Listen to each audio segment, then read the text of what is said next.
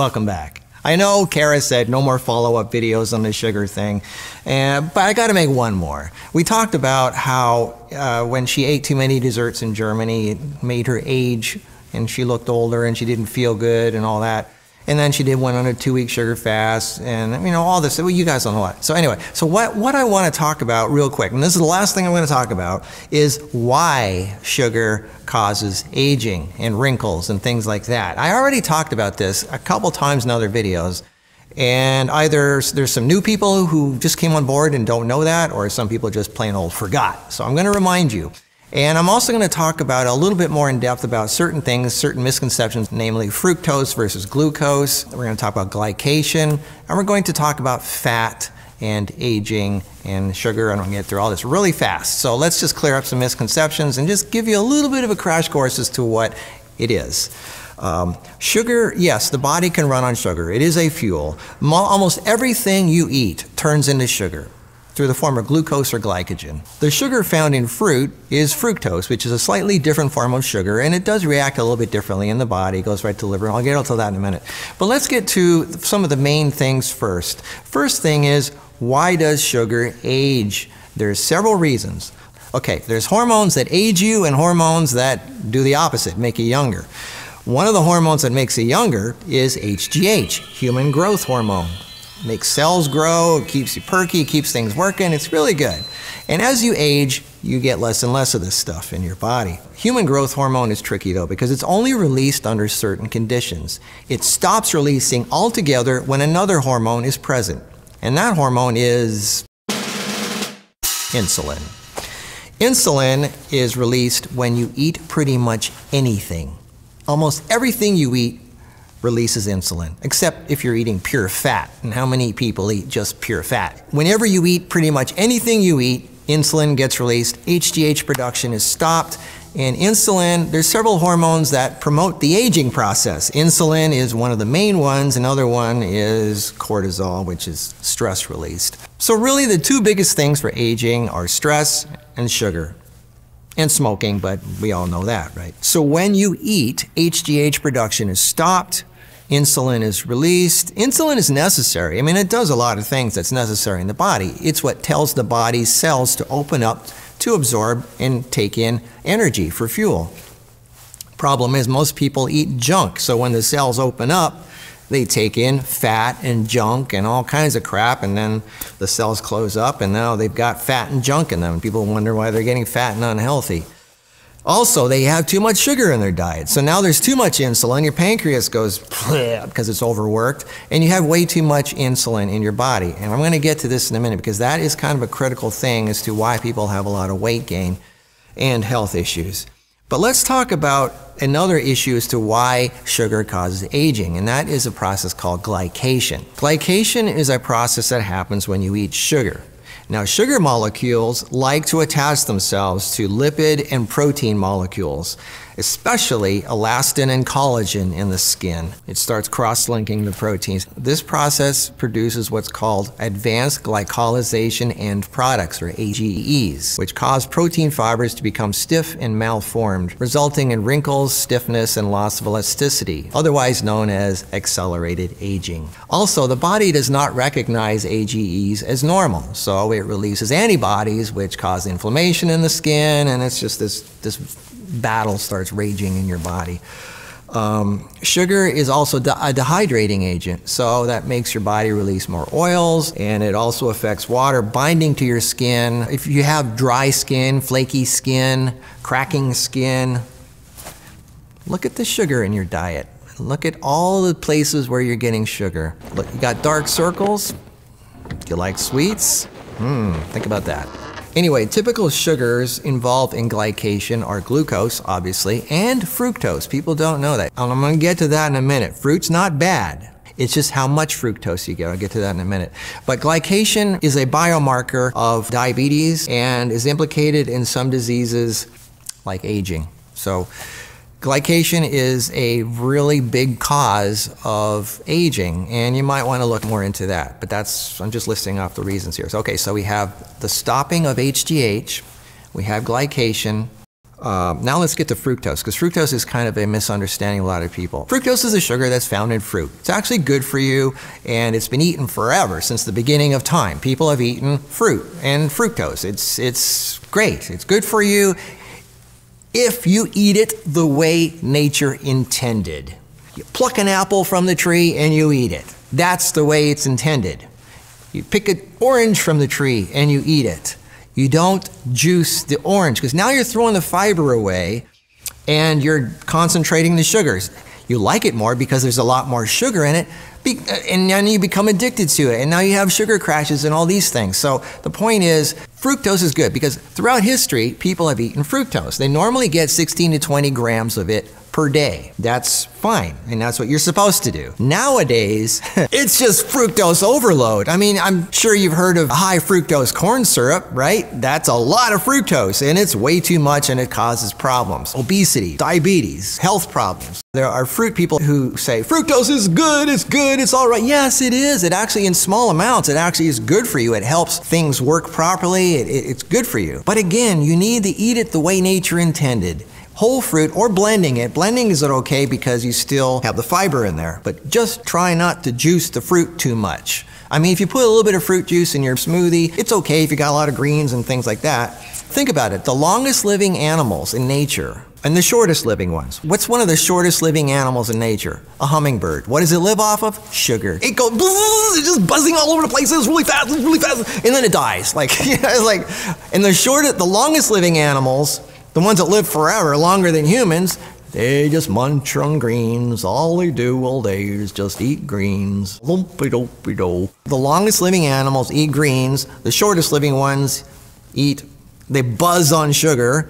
And meat eaters also don't live as long as the ones that just munch on green stuff. Now, there's monkeys that eat a lot more fruit. They don't live as long as the monkeys and gorillas that eat half fruit, half greens. So keep that in mind. It's all about balance. It's all about how much of each thing you have. It's not that something is good or bad for you, it's how much of it. Like water you need water, right?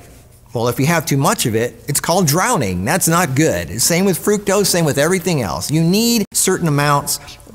Now, let me get to another thing before people say you need it. And I'm going to jump back and forth here a bit, but there is a common misconception that stable glucose levels are necessary for their body to run properly. That low blood sugar is bad for you, and that's why people try to eat all day long. They're just munching all day long, eat 3 meals a day. Constantly consuming carbohydrates to maintain blood glucose is not only not necessary, it can be detrimental to your long-term health. Now, again, I'm not talking about whole fruits. I'm talking about refined carbs here. I'm jumping back and forth. I just want, but we're talking about sugar here. So I want people to understand they think they need to eat carbs for energy. In the fruit world, the vegan vegetarian world, people think, well, fruit juice is a carb, therefore I'm just going to go crazy with fruit juice. So the way it works is when you eat, almost everything you eat has some amount of carbs or sugar in it, which makes insulin get released in your body, which triggers your cells to open up to receive this fuel to run the body. The problem is people have too many carbs and too much sugar. So the body tries to deal with, and if you do have too much of that, glucose in your system and things like that, then you start getting glycation, cross-linking of proteins and other things like that. So in other words, to prevent all these problems from happening, your body tries to do something with this excess of glucose in your system. So what it does is it can store up to 70 grams, something like that, in your liver. It can store about another 200 grams in your muscles, and the rest of it gets turned into fat, stored away for later use. That energy cannot be used. This is the other thing. Fat's actually a much better energy source than sugar. It's much cleaner burning, it's much more efficient, you don't get the sugar crash, it lasts longer. That's why the keto thing is so big. Now the problem is, and you don't even need to eat fat. If you don't eat at all, then your body starts using your own fat as an energy source. I'll get to that in a minute. The hormone that makes your body use fat for energy is hormone-sensitive lipase, and that gets released only when there's no insulin. When you have insulin in your body running around in your bloodstream because you just ate carbs, fat cannot be used for energy. And that's That's the catch-22. You're getting all this fat building up, but your body can't use it as long as insulin is present. As long as insulin is anywhere in your body, no fat can be used for energy or fuel. And like I said, everything you eat pretty much releases insulin. So as long as you're eating, you're not going to use fat for energy. It's going to be using the carbs that you're eating. And then you're probably going to have too much sugar and too many carbs. So some of that gets turned into fat. So you're constantly gaining a little bit more fat, and you keep eating to get more energy, but you can never use that fat that you're accumulating for energy unless you stop eating. And this is why fasting is so important. That's why intermittent fasting is such a great thing for so many reasons. So that's why people are eating all the time. That's why if they don't eat every 2 hours, they go crazy, because they have so much insulin in their system, so the fat can't be used as energy, so they need more carbs to keep the energy going. So they have to keep eating, and they have to keep eating. And that's a vicious cycle, and it accelerates the aging process. It's just a habit that needs to be broken, and it's difficult for the first first few weeks as people try to accustom themselves to eating less during the day. I'm not talking about eating less calories than you need. I'm just talking about eating all the calories you need for a day in a shorter amount of time. That's intermittent fasting. See, after about 10 or 12 hours, all the glucose is used up. It's pulled out of your liver, it's pulled out of your muscles, it's pulled out of your system. There's no more glucose to run for fuel. So the body says, okay, I guess it's time to use my backup system, and that's the fat. The body uses something called ketone bodies to do that. People think we need carbs to live. We don't. You can live totally off of, indefinitely without carbohydrates if you want. I'm not saying you have to, I'm just saying you could if you had to. The liver produces as much glucose as you would ever need. So it's made in your body anyway. The liver makes glucose. It makes a form of sugar. The body's amazing. It can turn fat into sugar, sugar into fat. I mean, it can do all these things. It's like a survival genius. It can do almost anything. Humans eat a lot more than they need. They say, the saying, 1/4 of what you eat is to make you function, to live, and 3/4 of what you eat feeds the doctor. Keep that in mind. There's a doctor in Japan, Dr. Yoshinori Nagumo. He's a surgeon, and he only eats once a day. He looks 20, 30 years younger than he really is. And he wrote a book called Hunger Makes People Healthy. I'm not saying to starve yourself. What I'm saying is to eat a full day's amount of calories in a shorter amount of time. It doesn't have to be just, 1 hour. Instead of eating all day long, like I said, I made a video called nothingtill4.com. I have a website, nothingtill4. That was a suggestion of mine. Don't eat anything till 4 o'clock, or at least 2 o'clock, or whatever. And then eat in a shorter amount of time, 8 hours, then make it 4 hours. That's what we're down to. We're about 3 to 4 hours is our eating window, and then we don't eat the rest of the time. Aging creates DNA damage, and not eating activates certain proteins that actually can repair the DNA damage, and which leads to longer life. Many fasting benefits come from the depletion of glucose stores, forcing the body to dip into ketosis. Now, this does not mean go out there and eat animals. Go out there and eat lots of fat. I'm talking about your own fat. You can live off your own fat. So I'm not saying to do all keto diet, because I'm not a keto guy, all right? I do have fats in my diet, but like I said, everything's in balance. Half greens, half fruit, some nuts and seeds. That's what we eat. We blend it, we eat it whole, we don't juice a lot of fruit, hardly ever. That's what we do. You want to know what we do, and I'm trying to tell you why it works. People who do nothing but fruit juice and very little greens or all animal products, that's not balanced. Everything in balance. There's healthy fats, coconuts, avocados, nut butters. Just eat as close to nature as possible. When you chew nuts, you create nut butter. So nut butter is not exactly unnatural. And fructose is totally natural. So let's talk about fructose for a minute, because fructose is natural. Fructose is readily absorbed and metabolized by the liver. You need to eat it the way nature intended, in the form that it was intended. If you concentrate the sugars, now you got too much sugar and not enough fiber and not enough oil. Everything's in balance. Nature's already figured it out. Studies involving commonly consumed fruit juices showed that natural fructose carbohydrates can alter lipid and protein oxidation biomarkers in the blood and mediate oxidative stress responses. I'm going to put links to all this below. And if you don't understand what I'm saying, just read the stuff. Maybe it'll make sense once you start reading it. And I'm going to put links below below to research showing the difference between the short-term positive effects of fructose and the negative effects of chronic long-term. So these people, the fruitarians, they eat nothing but fruit and a lot of sugar and don't eat a lot of greens, not a lot of healthy fats.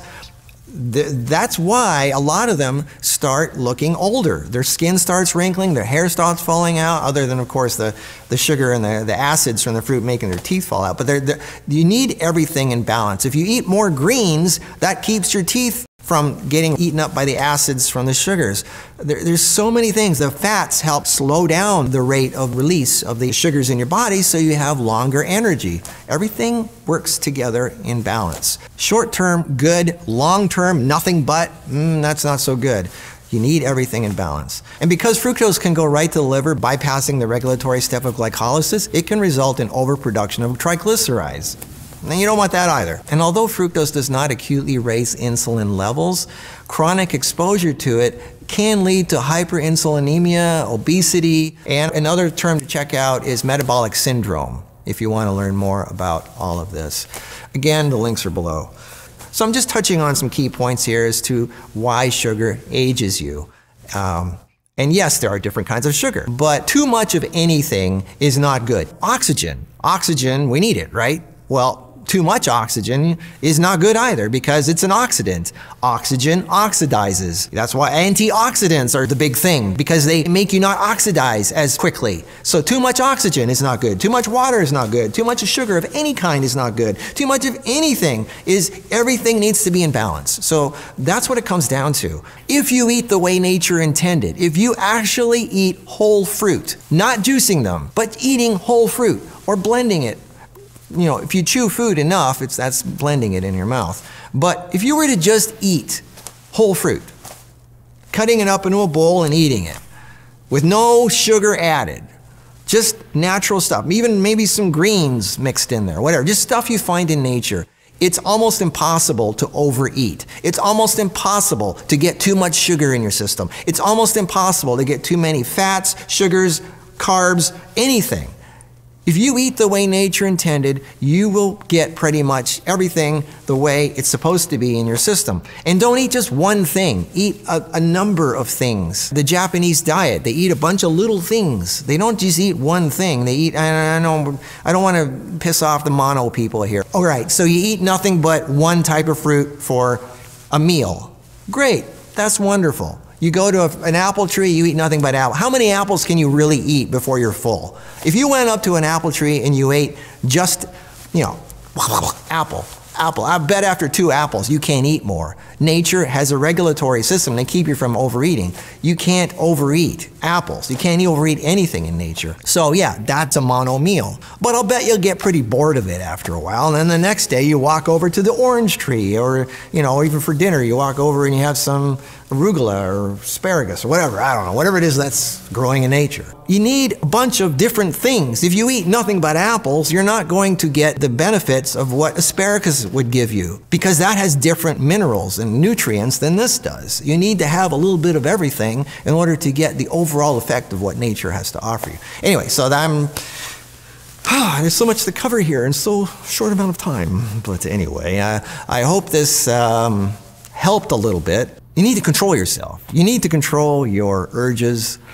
and eat the way nature intended. If you want to live a long, healthy, happy life, not have health issues, slow down the aging process, and worst of all, not getting wrinkles. God forbid the wrinkles. Right? Okay, because that's what it's about. It's not about health, it's about wrinkles. It's about looking good. That's what it's all about. Who cares about health? Yeah. Well, anyway, so that's it. That's my last thing about the sugar, and I got to get on with more fun stuff. This stuff is just not fun to talk about. But people need to know it. It's important. Okay, I'll see you in the next video. Over and out. Bye-bye.